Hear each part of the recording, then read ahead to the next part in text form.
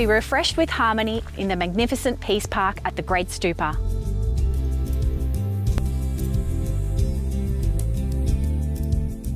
Hi, my name's Elise and I'm going to take you on a tour of the Peace Park at the Great Stupa. A stupa is the most sacred building in Buddhism. It symbolises the enlightened mind and the path to enlightenment. A stupa is also a place to house holy relics of the Buddha and other highly realised beings. And it's open for people of all faiths and religions. You might be wondering why the stupa was built here. Chairman Ian Green was practising Buddhism in Bendigo and his teacher Lama Yeshe laid out the plans on the site in 1981. What makes the Great Stupa unique is it's the largest stupa in the Western world, here in Bendigo's distinctive bushland. The Great Stupa is 50 metres square at its base and nearly 50 metres high. It's based on the Great Stupa of Gyantse in Tibet and is being built to last 1,000 years. It's home to the Jade Buddha, which is the largest gemstone quality Jade Buddha in the world. It's a place for all cultures and religions to enjoy, and the gardens have many interfaith installations. You'll see some of the trees and plants that were chosen here because of the local environment and to provide summer shade, and different flowering trees and deciduous trees as well. This is the Chinese redbud flame tree. It was planted as part of the Global Tree Initiative. They have a beautiful pink blossom in spring, and these ones have just recently been planted earlier this year. These beautiful stone lanterns actually have come from Vietnam. Eventually at night they'll all be lit and they go down the entire centre path leading right up to the Great Stupa. So these beautiful dry stone walls have been here for a number of years now, and they're from a local quarry. They just create a nice beautiful entryway into the Peace Park. I just wanted to remind you all as well that the stupa is pet friendly, so you can bring your pets out here as long as they're kept on a leash, go for a walk with your dog or any other pet. There's sort of a mix of different bushes and trees in here just to do with the local environment. So the soil here is mostly clay and rock.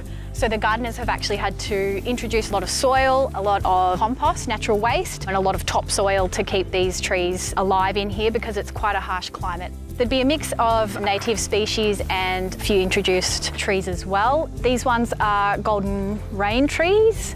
They have beautiful autumn foliage. So this is probably the latest installation in the Peace Park. It's called the Baha'i Nine-Pointed Star. So this is one of our interfaith installations representing the Baha'i faith. So you'll see 9 different points. It's actually not complete. These plants here will be planted in the ground. And this is a running waterfall which isn't running quite yet. By the end of the year, it'll be up and running and this whole area will be planted out a bit more as well. This is Kuan Yin. She was actually installed May this year. She stands at a massive 7 metres tall. So she was made by a team of sculptors in Vietnam. Then when she arrived here, she was painted by the resident artists here. So she's got a bit of painting in her eyes and then behind her a gold aura as well. It took us about 8 years to fund this sculpture. So to get all the sponsors, all the funding ready to be able to complete Kuan Yin. We're really happy to have her in the Peace Park now. So this is the selfie rock. This beautiful big rock comes from a local quarry. It's a selfie rock, so you can come and take a seat and take a selfie with Kuan Yin. This is a pomelo tree. It's from a seedling from the first tree that was planted in Australia at the Golden Dragon Museum. Eventually, when the tree matures, it'll develop some fruit, which are edible. This statue here is the 4 harmonious friends, which is a really important teaching in Buddhism. So it's about 4 unlikely friends, the elephant, the monkey, the rabbit and the bird, all working together. So they're sitting on top of each other to work the fruit that's high up in the tree. And it's a really important representation in the Peace Park. We want to tell tales and represent peace and harmony, and this statue represents that. Through here, we've actually got heaps of beautiful, fragrant rosemary, as well as many different types of lavender as well. And then along the back here are emu bushes. So there's a few different varieties of emu bushes. This time of year is perfect because you get an array of beautiful different colours right in front of the Great Stupa. They're pretty hardy and they do well with the soil here. These here are prayer wheels. They're made in Nepal from copper, and they're full of a mantra, Om Mani Padme Hum, which is written on the outside in a Tibetan script, and it's repeated 20 million times on a script on the inside as well. So when you spin them clockwise, it releases the prayers into the park. This is a Bodhi tree, so it's from the Fiscus or fig family.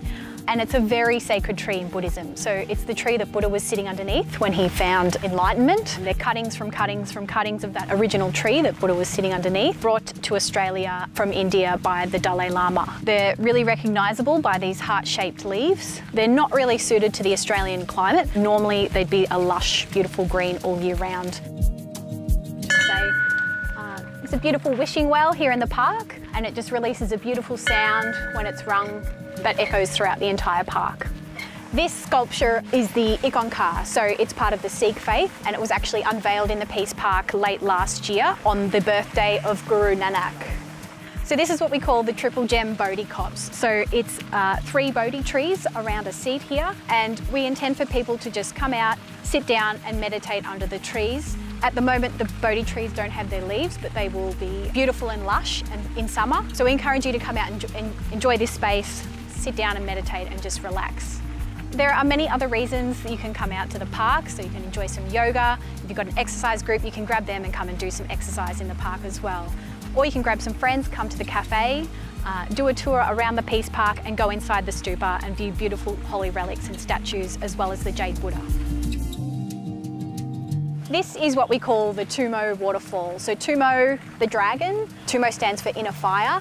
He actually used to be part of our Festival of Light or Illuminate Festival, and he used to breathe fire from one of the levels of the stupa. And then the artist decided to donate him to the stupa here, so we created a waterfall around him.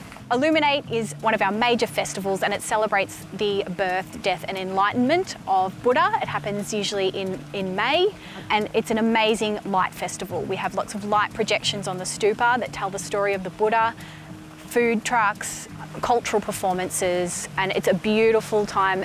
The entire Peace Park is lit up with different light sculptures. It's just a time for everyone, family, friends, pets, to come together and enjoy the peaceful surrounding. We have 2 other festivals, which are Lunar New Year around January, February, and also Vegetarian Festival, which is normally in October.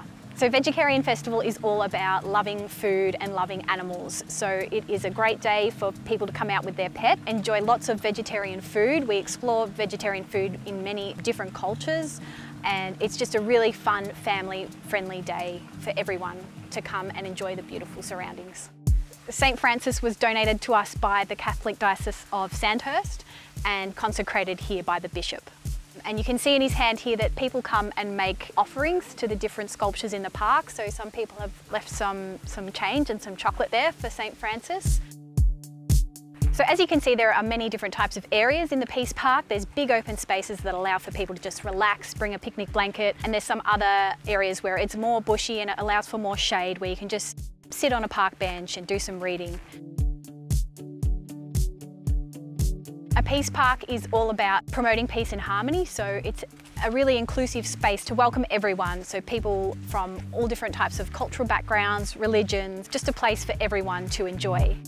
This here is the golden Thai Buddha. It was donated to us by a benefactor. The eyes have been painted by Lobsang Konchok, who is a Buddhist monk, really well trained in Tibetan artistry as well.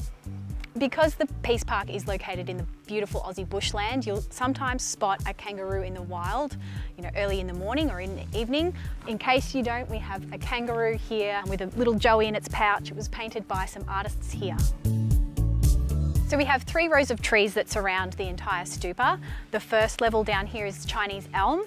This one here is Manchurian pear.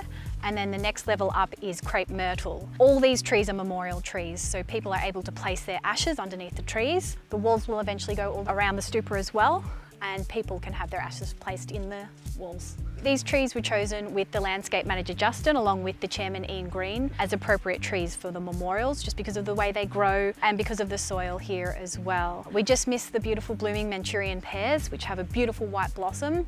Crepe myrtle also have a beautiful pink blossom as well.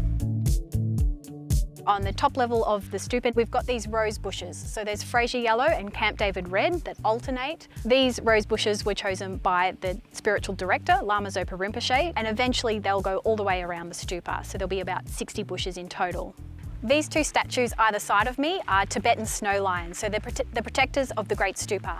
They've been painted by the same Buddhist monk who painted the eyes on the golden Thai Buddha in the garden that we saw earlier, and he painted them in traditional Tibetan colours.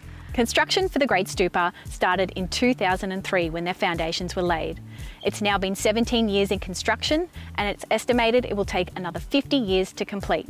So far, the stupa and the gardens have cost $10 million, and we expect to spend many millions to complete the whole project. The project includes not only the stupa and the beautiful peace gardens, but also a cafe, a restaurant, a hotel, and a village, and further down the track, a primary school.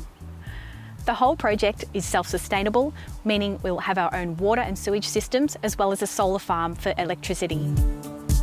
You may think the stupa looks complete, but we suspect that it'll take another 50 years to complete. This includes 80 shrine rooms that go around the outside of the building and all the statues and artworks to go inside.